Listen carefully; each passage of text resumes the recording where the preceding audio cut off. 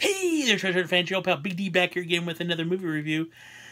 Not necessarily a movie review, but more like a box set review. So remember a couple weeks ago in one of my videos, I was showing you what my Christmas haul was.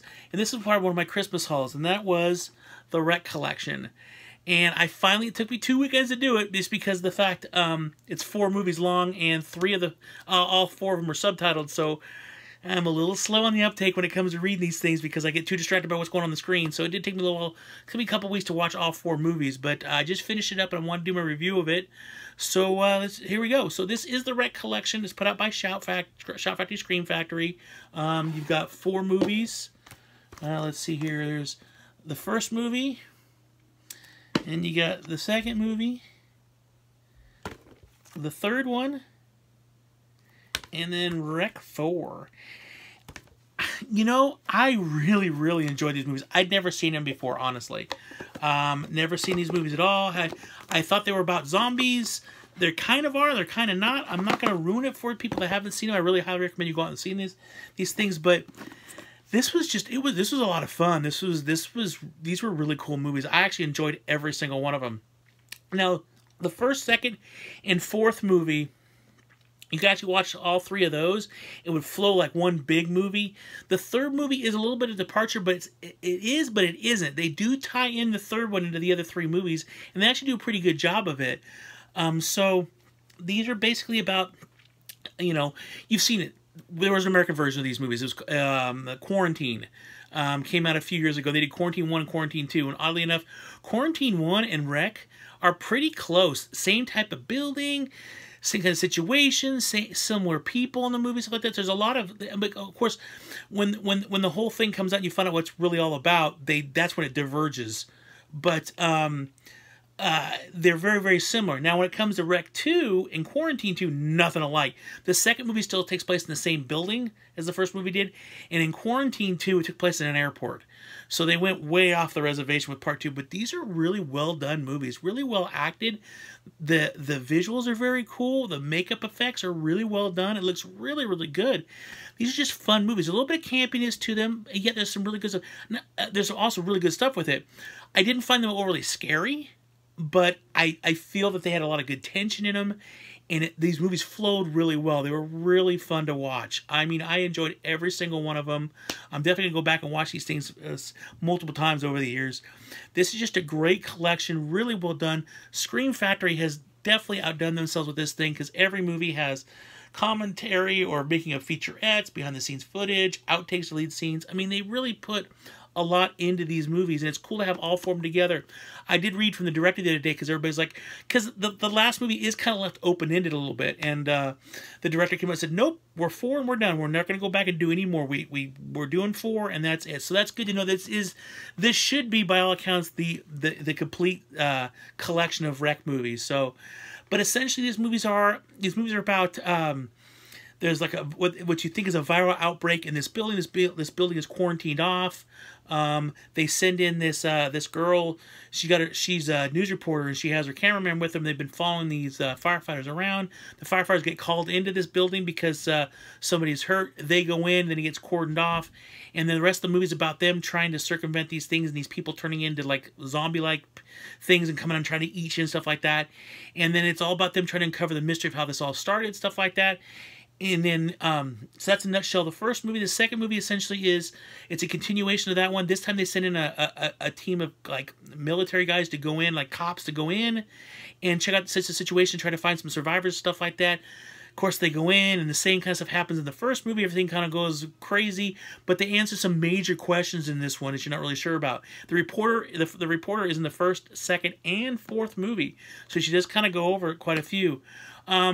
So that's just it, and then it ends, and then we move on. Now, the third movie doesn't take place in the building this time, although they do mention it on the TV screen at one point, but this one takes place at a wedding. And the way that it's really cool how they tied it into why an outbreak happened in that building, why the outbreak happened at this wedding.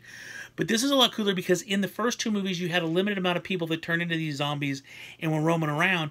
And this one, you had an entire wedding party that all turned into the zombies, and they're all running around just going crazy.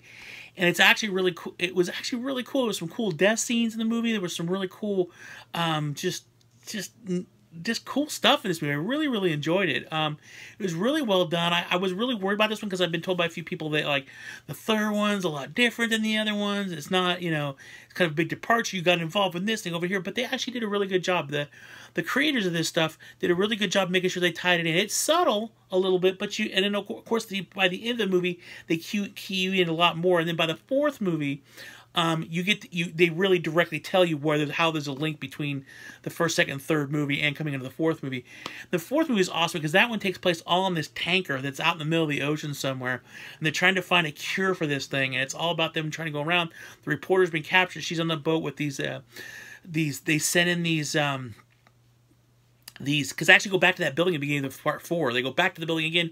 It's only been a few minutes since the other cops had all been taken out and stuff like that. These new guys go in and they find this girl and they bring her out, and then they all end up in this on this boat because they're trying to find a cure for this, and it's all about what they do and what happens and how they escape and stuff like that.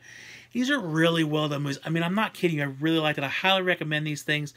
The only downfall for some people is it is subtitled, and don't get me wrong, I do love subtitled movies. I do. I think that Amelie is one of my favorite subtitled movies of all time. Really enjoy that movie. My only problem with movies, Amelie was a departure from that because it was more of a drama, a little bit of comedy. But when you get to action movies like this, a lot of times people are talking really fast, and so the words are popping up so quickly, and I missed a couple of sentences because I was trying to read the first one and it was like right on the second. So that's my only real complaint about it is that sometimes the subtitles just went too fast, because when people were really excited at the movie or they're screaming and yelling and running for their dear lives, they were talking a mile a minute. So it was like there was literally one point towards the middle of the movie where I was trying to time it to see how fast the subtitle went up and went down. There was like 2 lines of subtitle. It was like 3 seconds. It was like boop, boom. I couldn't read it all, so I literally had to go back and pause it to read it. So that was my only quibble about that. But that's my quibble about all subtitle movies, especially when it comes to action, sci-fi, stuff like that, is a lot of times you're so distracted by trying to read the words, you actually miss what's going on. Naturally, I want to look what's going on, so then I miss the words. So, but other than that, I really highly recommend this. This wasn't that expensive. I think it was like $49 on Amazon. I think it's a little more expensive if you buy it direct from Shout Factory. But it's really well done. 4 really fun movies that just really kind of...